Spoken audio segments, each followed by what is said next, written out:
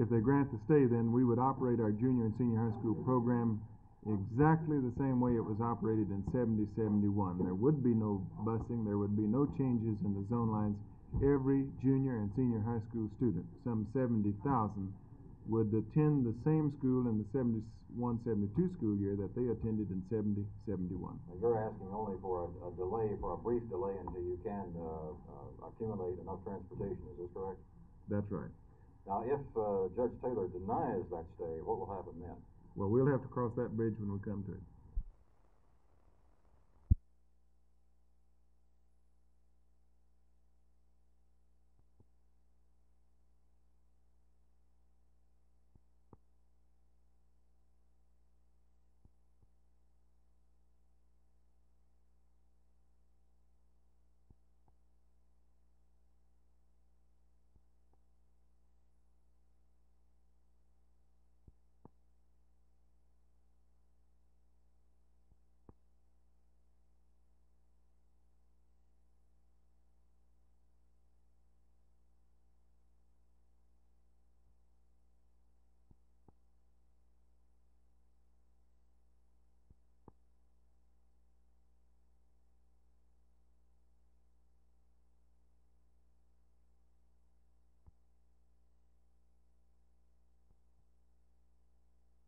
Monday morning, the new desegregation plan for Fort Worth schools will get its first test.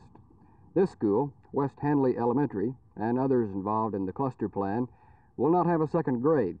Second graders here will now go to Rosedale Park Elementary, approximately half-mile away to the south. At 7:30 Monday morning, the school buses will begin to roll. 13 new buses will be used as free transportation for the children involved in the cluster school plan. The Citizens for Neighborhood Schools, who oppose the plan, had called for a citywide boycott of schools Monday.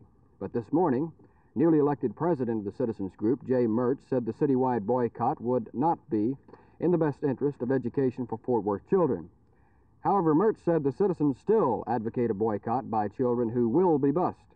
I asked him what that would accomplish other than disrupt school classes. Our country was founded on the breaking or the ignoring of unjust laws. Definitely, this is an unjust law. The majority of the people feel this. This means somewhere down the line an individual must have some form of recourse. At this particular point, our government, our Supreme Court, our school administration has given us no recourse. There is no legal action that the people of Fort Worth can take. Hundreds of mothers in the affected areas have asked us to take physical action to literally stop the buses by standing in front of them, to let air out of their tires and other actions. We are telling you all these things so that you will understand that we have been a moderating influence in some of the more radical groups in this community. If administrative personnel continue to castigate us as radicals and racists to discredit our organization, radical groups will take over as leaders in the fight against busing. Then advocates of physical intervention will give administrators and all citizens of Fort Worth something to really worry about. The Citizens for Neighborhood Schools contend that the mental strain, possible physical harm, and other disadvantages of busing outweigh the educational advantages of the cluster plan. So the buses purchased just last month by the school district may see little wear and tear. The main question, though, is if a boycott of any major proportion is prolonged, will the effect be detrimental to public elementary education in Fort Worth? Jim Green, Channel 8 News on the Move, Fort Worth.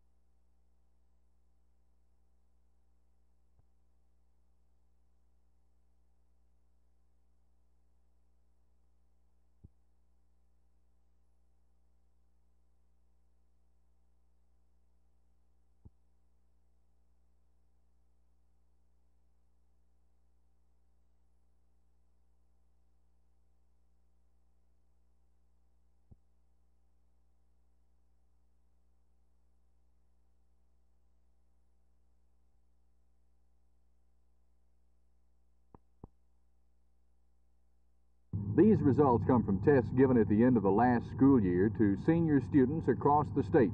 The Texas Education Agency tested some 70,000 senior students in 306 school districts on 4 subjects: English, mathematics, social science, and natural science.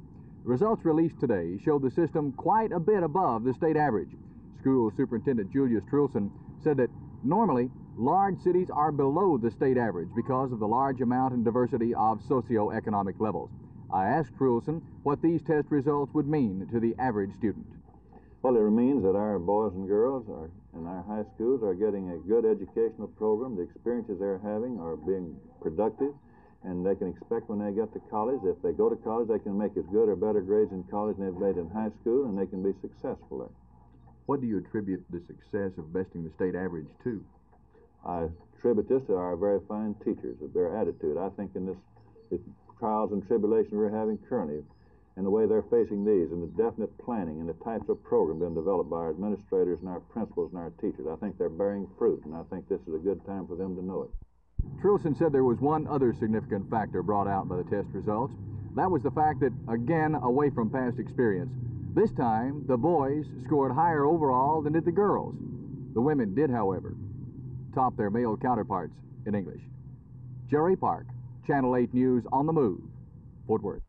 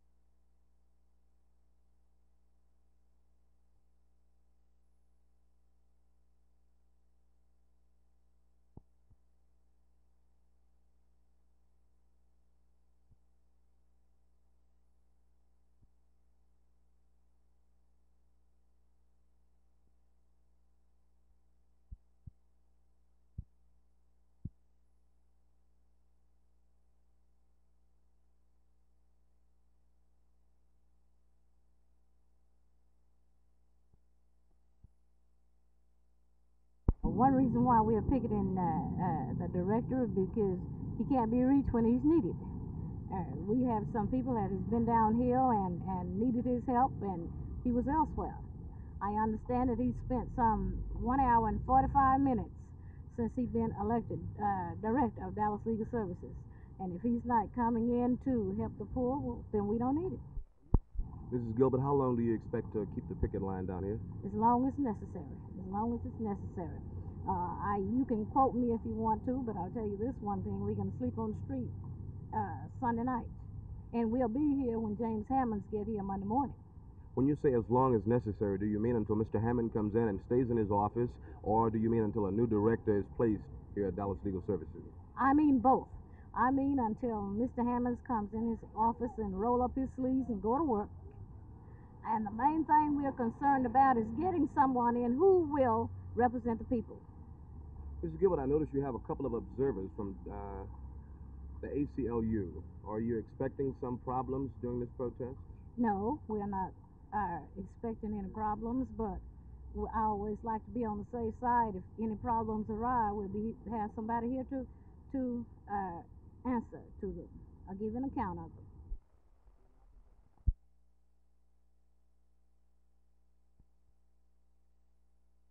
I'd say the facts are not all in on that. I'd say that it'd be time to wait until the investigation is completed. There are several investigations underway, and I've made it clear. I think we are going to have new leadership in this state.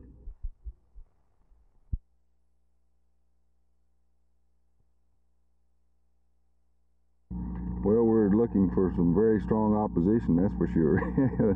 When you open with Texas El Paso and then TCU and Toledo, which now has the longest major college winning streak going, and Bowling Green and West Texas State and New Mexico State, out of conference, and then of course we've got all our regular conference foes to play. we're looking for a very tough season. We certainly are. Will this season be any tougher now that you're a major college? Well, yes, it will be tougher because, again, we're playing 6 major schools, which this is the first year they've had that many on the schedule, and it makes our work a little bit more difficult. However, I think that we're in a situation that we certainly can hold our own even this first year, because I think some will take us a little light, some will slip up on, and some will out condition and all that sort of stuff. So we're not taking a back seat to our schedule. We're facing it game by game, and we feel that we can get out there and compete with them, and we're going to do so. Well, this is your first year as head coach at UTA. Do you have any things new you're going to put into operation? Well, for UTA, yes, it will be new, because the offense is completely different than what they've used here in the past. Our defenses will not change on the surface that much, but there will be some differences there. But we run out of a pro attack, a pro set, very similar to what you saw on television last night, and we'll move the football.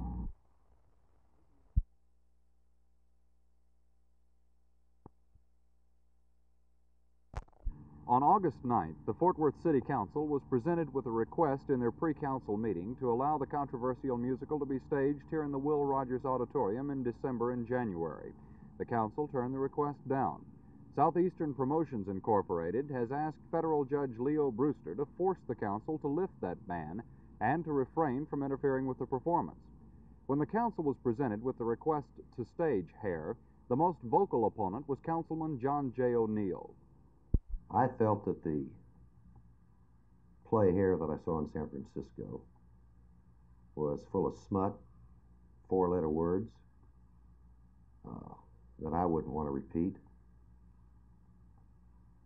And as much as anything, the more or less degrading of our system, our church, our patriotic views of our country.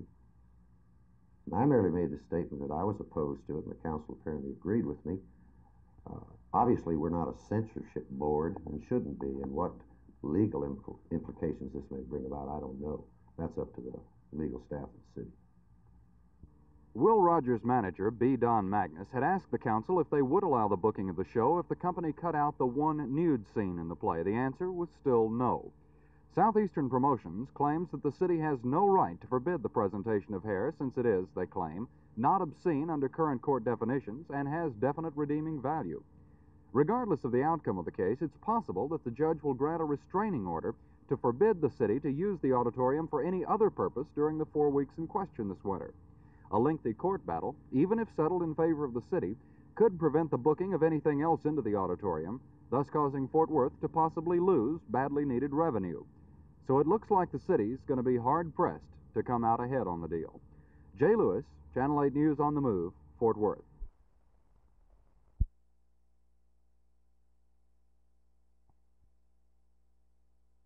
General, you're saying that the Senate can put you, the small businessman, the ambulance operator, out of business. Why do you feel this way? Well, the Senate can put us out of business. This particular bill here, Senate Bill 1861, is principally a minimum wage bill. It would raise the minimum wage for $2.25. Most of the ambulance operators in the country are paying more than that, but it's a question of the hours. Anyone in excess of 8 hours would be immediately charged for time and a half in computing all of his time. 40 hours would not be the line, 8 hours would be the line. It eliminates practically all of the exemptions that have been built up over the some 20-odd years that we have had a Fair Labor Standards Practice Act.